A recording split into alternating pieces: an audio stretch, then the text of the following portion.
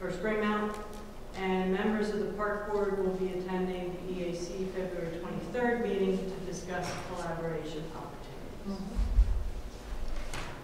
Thank you. Any questions? Board? I don't have a question, but I have a comment. Mark, are you going to be also advertising the EAC vacancy? Yes. So again, same thing. The EAC is a little different from the park board, but they have one vacancy. So if you're interested, you know someone who might be interested in environmental issues, let Mark know. And I'll send a thank you letter for being. Yeah, I was going to ask. Yep. Board, you are okay with Mark doing that?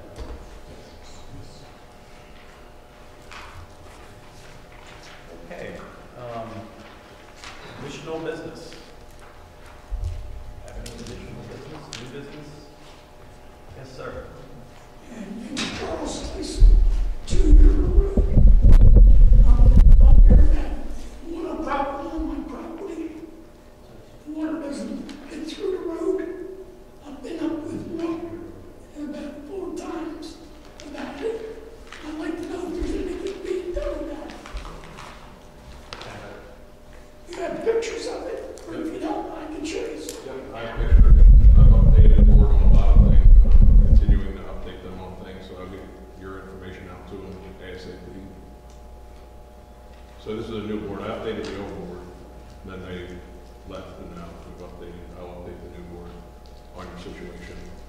Can I get something in writing done and show that as you're doing something?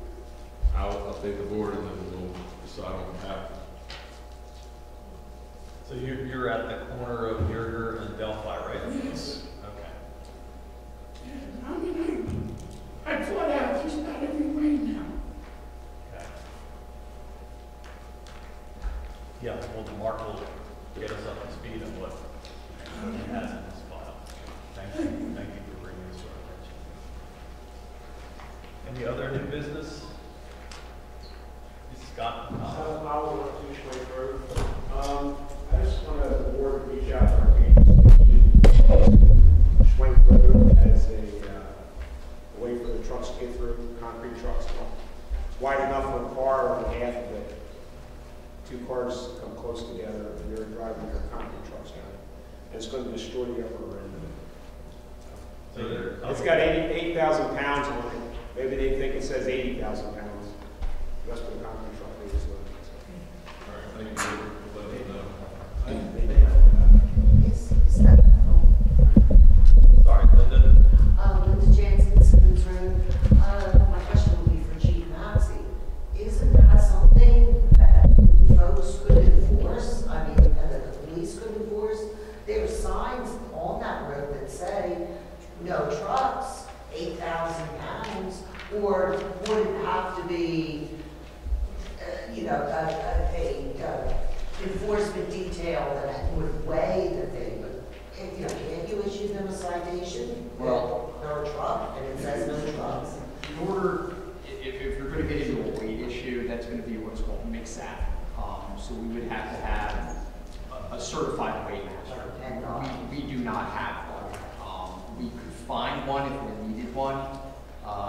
We can borrow one from another township, from a larger township. But you have to have scales to be able to do that. That's the key thing. I think that maybe what we should do is, before we start getting into the enforcement end of this, we should try to reach out and talk to these folks. Mark, maybe you and I both can do that. And just see if we can kind of redirect this. It's been done. This is an ongoing issue. So Right. Well, I got to tell you, I've had some contact on an unrelated matter with people that are running this job down here, and they are very responsive. At least they have been to me. So I would like to maybe just have an opportunity to go out and speak with them and see if we can get it rectified. But from the standpoint, to answer your question, Linda, if we get to an enforcement place, we can do that. But I mean, are there like different degrees of citations? Like, can you just issue them a citation? No trucks, if you're a truck, or is it always based on the weight? Under ordinance, under signage requirements under the vehicle code, yes, you can. When you start getting into weight infractions, you're talking potentially Well, yeah, that's why I thought if the reaching out, which has been done in the past, doesn't work, maybe just like the citation say no trucks, not with the weight, Right. and if it continues. And I would agree, we would start, and honestly, that's what we try to do, we try to start small and then Yeah. escalate up if necessary, so, but to answer your question, if we get into weight, we'll have to bring some data to do that, but we can do that. Thank you. Just real quick, Scott, do you know what the company's name is? The concrete company? Yeah, my father-in-law, he's owned it all day. Can you shoot me that at He the, sees it coming up in the business mail. because I'm not, depending on if it's working or if it's the, I think they're using different concrete companies, so then give us a. Yeah, I couldn't tell you. But what we were doing in Westchester, when the police stopped trucks out there, because it happened to us a lot of times, what they do is you make an agreement with the quarry. They escort that truck to the quarry, and they weigh it if it's on the road. Because when you give them the registration of the truck's already overweight. This is what its basic weight is. And now you have extra weight in it, which is per pound, and we get charged. We get hit per pound on that. So they escort us to the quarry. It's got to be within 10 miles of which that's within 10 miles. Okay. So that's one way of doing it. Quarry. So you don't have to scale over the jobs on the side. Thank you, Scott. I think Warren has his hand up first. Chief Maxey, you don't need a scale to know the weight of the truck. If you have a truck that's registered greater than what's allowed to be on the street, you can still enforce that. Well, you can, it's just that the reality, Warren, is that if we're gonna start taking, and I understand what you're saying, just on the premise of the truck unloaded being overweight, basically the GVW that's on the vehicle. But when you start getting into writing these citations because these are thousands of dollars, we're gonna be required by our magistrate to have a scale weighed with a certified weight master do it. That's just been my experience from another township in front of this district justice. That is not an issue for us because we can call a neighboring department that has we can call Limerick, we can call some of those departments that have weighmasters that work on the streets. They have the portable scales, they bring them right to the scene. The truck drives over it, we don't need to worry about going off-site. And it can be done. But I think that, what we need to do, or we need to talk to these folks and let them know what's coming if this continues. Because I mean, there's been issues with this ongoing. Bob Burns, Inglerville Road. The past board meeting that I called and complained about the truck traffic on Schwank Road. We had the signs, Tommy ordered the signs, put the signs up. They still were going, they were actually delivering stone. Keith, the supervisor from Slough, allowed them to drive on the road. I finally called the scale house down at Berkeley Quarry and told them to stop sending trucks that route. As soon as I did that, they stopped it and they started sending them down Singlerville.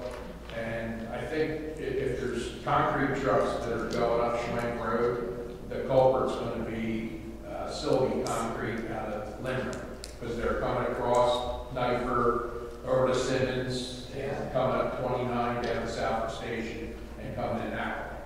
Now I have seen Ron's trucks there as well and also transfer.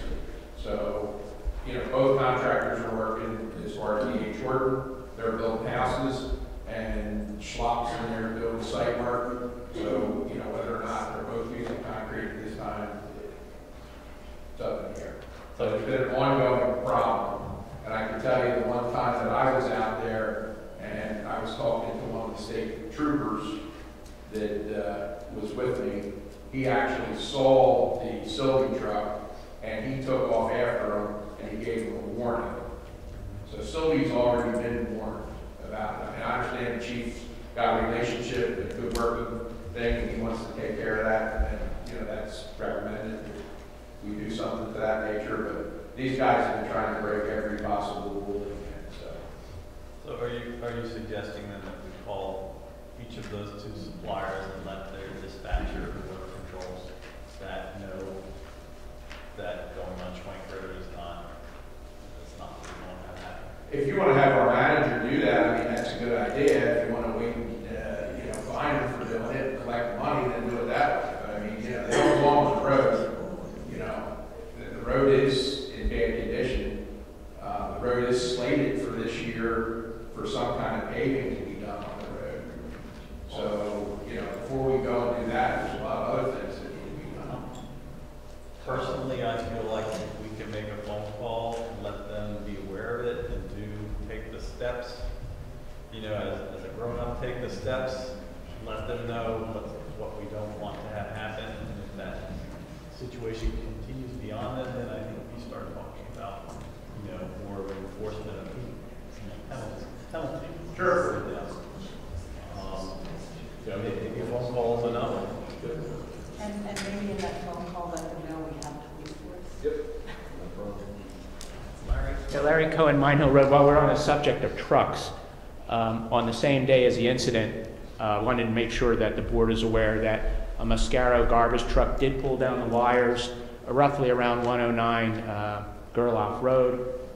Terry Sachs came upon it a few minutes after I did, and I observed the truck that had just passed just before I noticed the wires were down. So just make sure that I want to make sure that the board is aware of that. Thank you.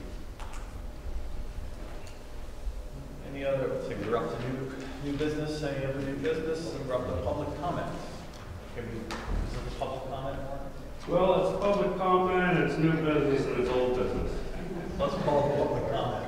Okay. The old business part, at the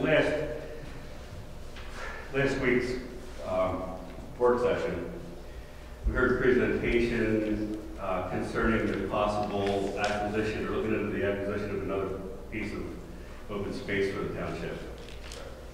And as we discussed that, we talked about where the money would come from. If we can get money from grants, we'd still have the need to come up with money for other things like surveys and appraisal, things like that. And we don't have any open space fund in place. Older old business, last year we thought for a pretty long time on that topic. We had big heated discussions in here that I don't want to start again tonight.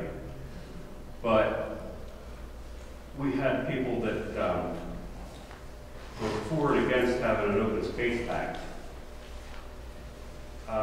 During those discussions, it seemed to me, and I went back and reviewed some of the minutes and looked at them and looked at some of the comments.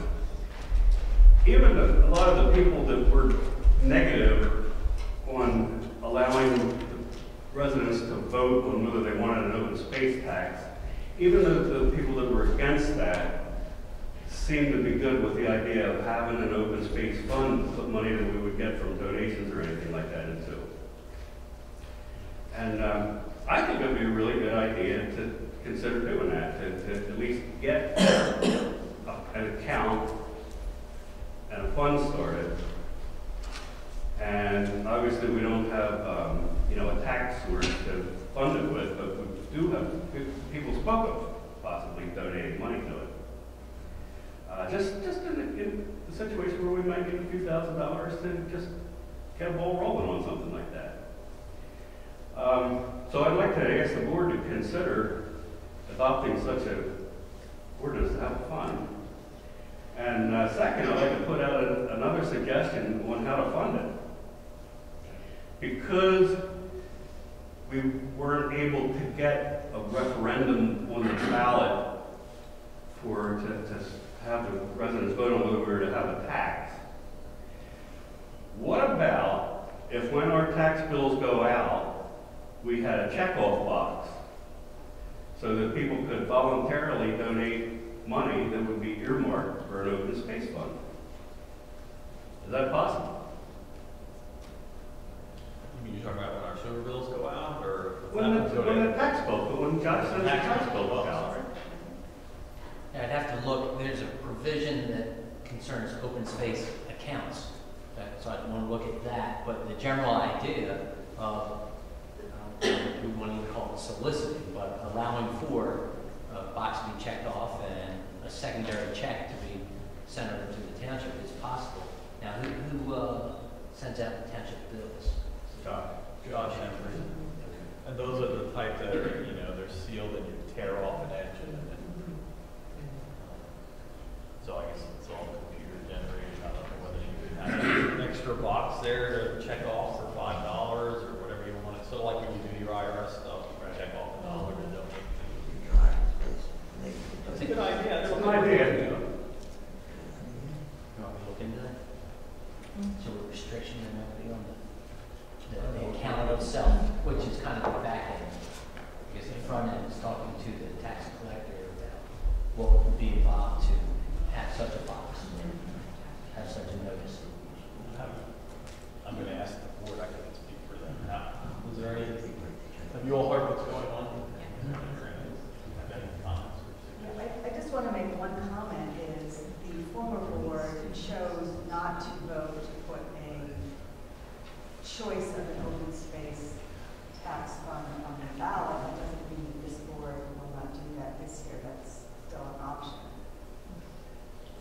Well, yeah, but then we have to wait till the next municipal election to do that, and it's not a sure thing that the public would vote for it even. This is a way to do something where you're not actually forcing people to pay for it. You're asking for people to vote with their own money. Is this something you want to discuss further at a workshop? So it's two steps. I mean, one is establishing a dedicated fund that can't be, you can't take the money out of it for other things. Once it's Right. open space. Then it's how to fund it. So I think it's going to be two actions. Well, no, anyone's going to just start throwing money at it from a donation, but if they do, that's great. But at least you establish it. It can't be used for other expenses. Mark, how easy would it be for you to just set up an account, an open space account? It would have to be a dedicated account, so we'd have to go through that because the fund, we'd have to have specifics of where the money could be spent. So it would take us a little bit of time to get that set up. Okay. Probably not be set up by the time the tax bills go out, but we could put something on the website, on Facebook, to make a donation to open space in. Well, I would just like to put out there that I'd be willing to put half of my salary as a township supervisor to open up that account. So that would require probably some sort of ordinance work or. It's a resolution. Might be able to do a resolution. We're just really opening up a bank and shelter. And then having something in writing to show what you could use it for, the restrictions. So are we, just for clarity, are we talking about two separate things here? One, we're just talking about generally opening up an account for open space funds. But what Warren was indicating is adjusting the bills that go out to residents of the township to include checkoff box that would allow them to donate money through that mechanism. I think they're two separate. Yeah, we're not going to get them on the tax bills this year. Okay. I think that actually they're already planning. I do think it's, I think Warren's idea, I vaguely recall one of the townships I lived in did have something, it wasn't for open space, I think it was for something else. But I think that's a worthwhile thing to pursue because a lot of times be no different than checking off, you keep donating all your work. Yeah, we can look into opening an account with a resolution, let's talk about the specifics maybe at the next workshop meeting. Right. In March with a resolution, and then if anyone wants to donate to that, we can accept donations specifically to that fund. The board would just need to specify what that money's going to be used for. So we'll talk about that at the workshop and then. Okay. Just for Andy, I mean, would it be simpler just to say that those funds could be used for the same things that money in open open space fund could be used for, because that's already been articulated by law. Yeah, it's a good idea. I mean, we don't have to be. Quick and easy. Yeah. Well, that way too, if for some reason there was an open space fund done through a tax, you have it all, you can have it all in one, otherwise you'd have to keep two separate pots, because it's two separate missions. At least I believe you can do that. Okay, so we'll consider that for a workshop agenda.